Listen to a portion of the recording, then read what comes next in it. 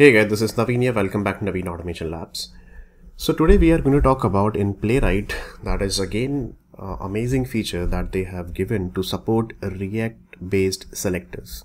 So I'm going to pick this one, and then this is a 9th selector we are going to talk about, React based. React based selector means if the application is made of a React.js framework, in that case we can create our own React based selectors, and then Playwright supports that. For example, let's say you go to Netflix, but how will you get to know that this application is based on a React application or it's a React based UI? For example, let's say if you right click on it and then go to inspect, and then here it's simple input and name equal to available, and then some type is available, and then ID is available. For example, let's say ID is not available tomorrow. So how will you get to know that this is the React based application or what? Because it's nothing is displayed as such like that is React based or what. So what you can do, React says that you can download one tool and one plugin actually on Google Chrome extension. That is this one.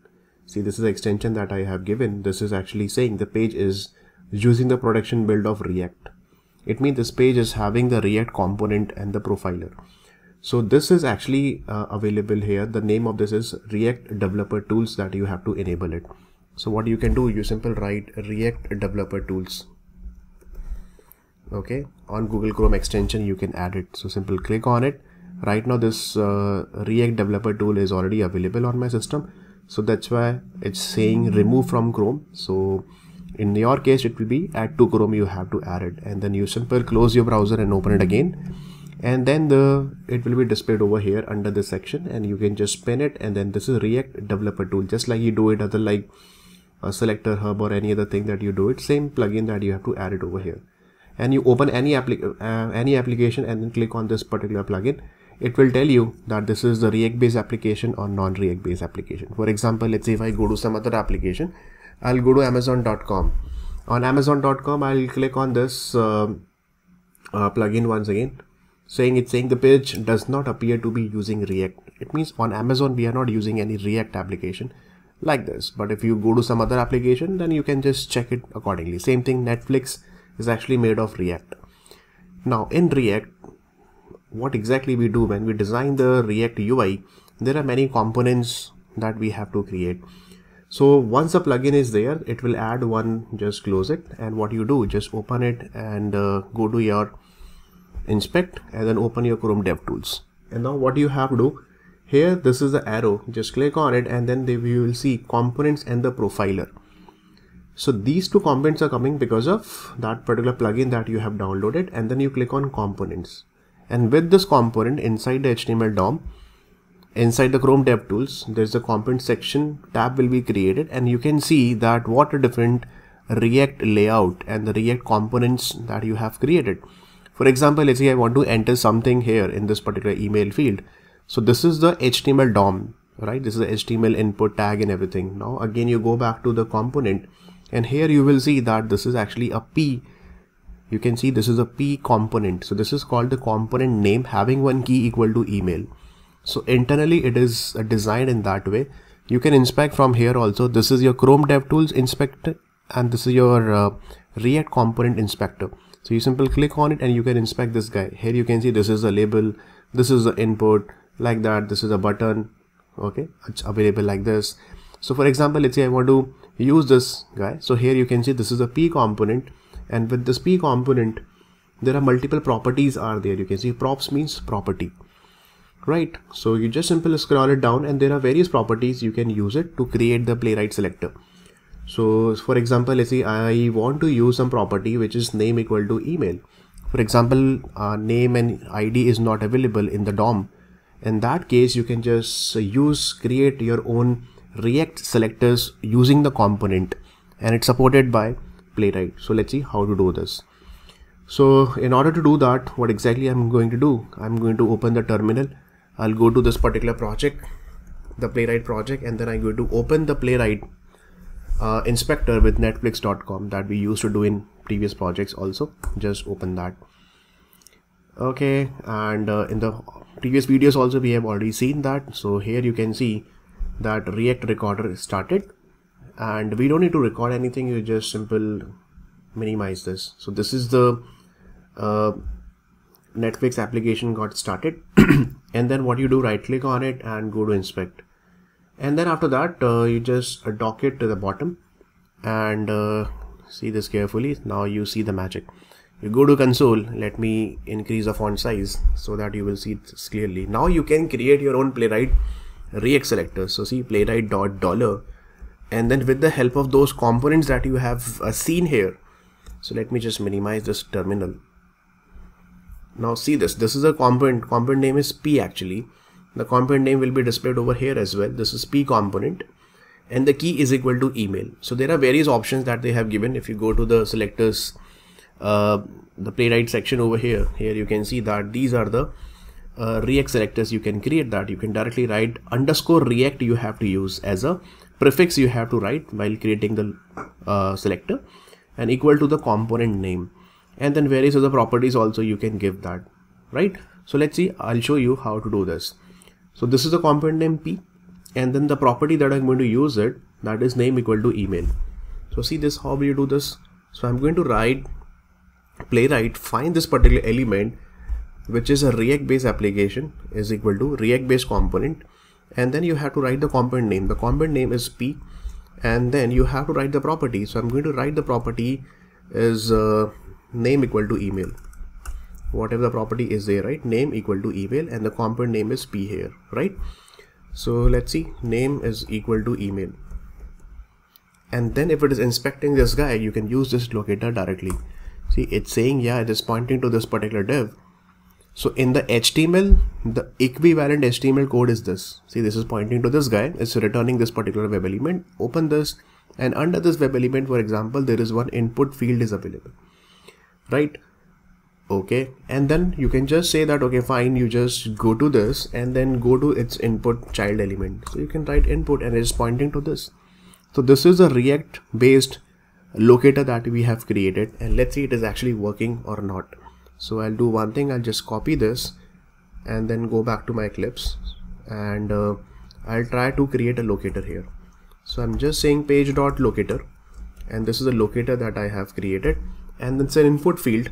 So whatever the first element that you have found, and then you do what? First you have to click on it. So for example, when you click on it, then you have to enter the value, right guys? So I'll do one thing. Whatever the first element is available, you store inside the locator. So let's see, this is my email locator. Okay, and then from this email dot, first you do a click, right? And then from this email, then you do a fill also, and whatever the value that you want to fill. For example, I'm entering Naveen@gmail.com. Let's see, it is actually entering the value there or not. So right click on it, run as Java application. And see, we are using the React based locator on React based application. And let's see, it's entering the email ID or not. See, this is so nice. It's entering Naveen@gmail.com. Perfect. So you will be using in such cases if you inspect it inside a DOM and you don't see much information, like name is also not available, or let's see ID is also not available, and then you don't want to use type and data UI or something like this. And if you really want to use the React based components, you can use that, because React based components will not change much, but the chances are there that, okay, these properties will be changed once the layout is getting changed, or HTML DOM will be changed here, but once a component is designed, it will be changed. So it is more stable, okay, as compared to the HTML based locators, right? This is so nice. Now let's say I want to scroll it down, and let's see, there is another drop down here. You can see this is the email, English and Arabic. Language you can select, actually not email. So let's see, this is also React based component. So again I go back to the component, and here you can see this is the UI select is component name. See, such a different name. UI select is the component name. So how to do this? So I'll create this locator. First, I'll always good practice that you just try to create this locator in the Playwright UI, so that you will get to know is it a right locator or not. So with the Playwright $, will work over here as well. Always start with the _React, because you have to tell Playwright that I'm looking for the React based locator, and then is equal to what? UI select, put a square bracket, and whatever the property that you want to use, that you can use this. For example, let's say I want to use let's see, this is a language picker property that I want to use. You can use label text also, you can use ID also if you really want to use that, right? So let's say I'll want to use data UIA. So copy this and come over here. So this is data UIA is the property name, is equal to the value. So see, it is actually giving what? See, it is pointing to this guy or not. Let me just show you the, see, this is actually pointing to this. Can you see that? Right. So now you can just use this particular locator and from here, and then let's see, we will try to click on it. So let's see this. So I'll do one thing.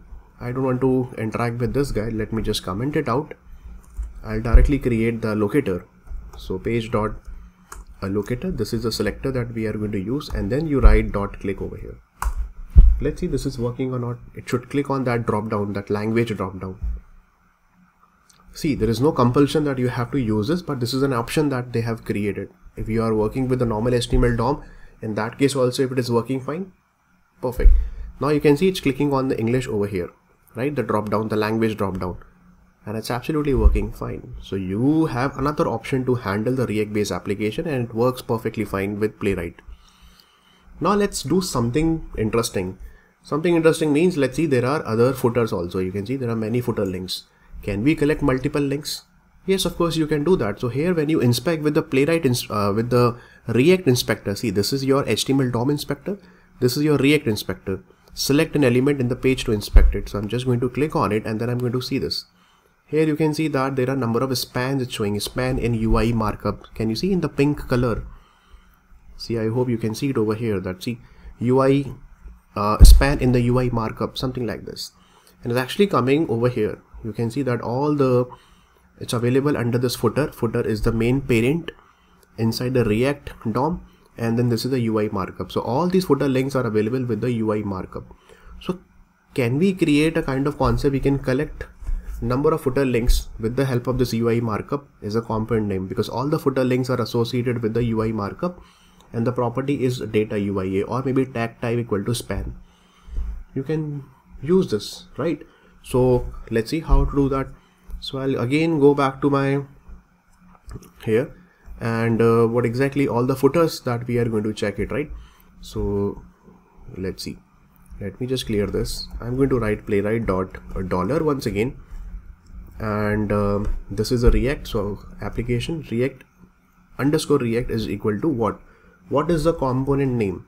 The component name is the UI markup. So I'll just copy this UI markup, and then what a property that you want to use it. So I want to use, let's see, data UIA property I want to use. So this exact data UIA property I'm going to use it, but you have to use data UIA equal to, you have to use. So let me just equal to single quote you have to write, right? So let's see this is working or not. So see, this is giving you the span, the first span, but when you write with a double dollar, it will give you the collections of all the footers. See, it's giving you 17. It means there are 17 footers are available. When you open that, you can see the first one, second one, third one, fourth one, like that, and then the last one is a 16th one is the only on Netflix, the list one, last one. So why can't we use this just like we do it driver.findElements in Selenium? Same thing we can use with the page.locator.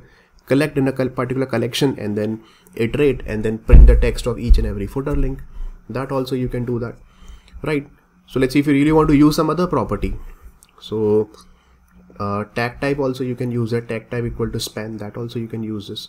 Data UIA also you can use that. This is specially designed in React by the developer to put the property for all the footers. So you can use other properties as well. So I'm going to use this one, this property. Go back to your Eclipse and see this, what exactly I'm going to do, that page.locator, and this is a selector that I'm going to use, and this will give you collections. So here in Playwright we don't have separate method like locator or locators.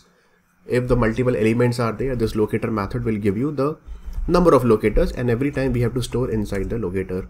So let's see, locator footer is equal to this, and then after that this is the footer locator, and then I really want to capture the text. So I'll see all inner text or all text content, I can use it. So all text content or all inner text also you can use it. So let's say I'm using all inner text. It means give me the text of each and every element which is available in this particular footer.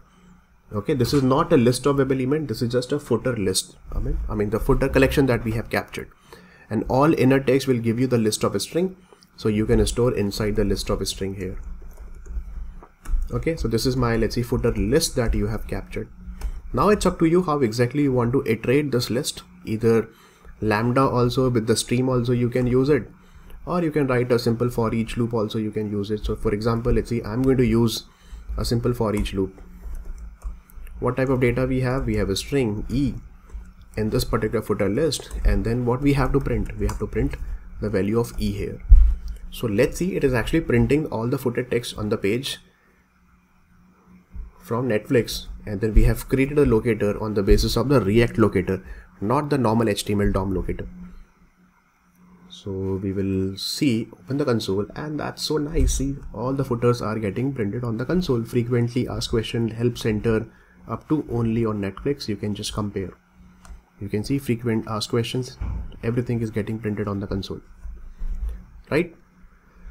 Perfect. So this is so nice that we can use it. If you really want to use directly on the footer, that also footer list also you can use it with the help of a stream. If you don't want to use a footer for loop, see, I'll show you that also quickly. So I'm just going to use that. See, I'll just comment it out, this one also. So see, it's a shortcut. What you can do, footer dot all inner text. All inner text return type will be list of a string. On list you can apply a stream, and then on this particular stream you can just simple apply one for each loop, and then on this particular for each loop, what you can do, you can just directly use the system.out.println and then supply to e.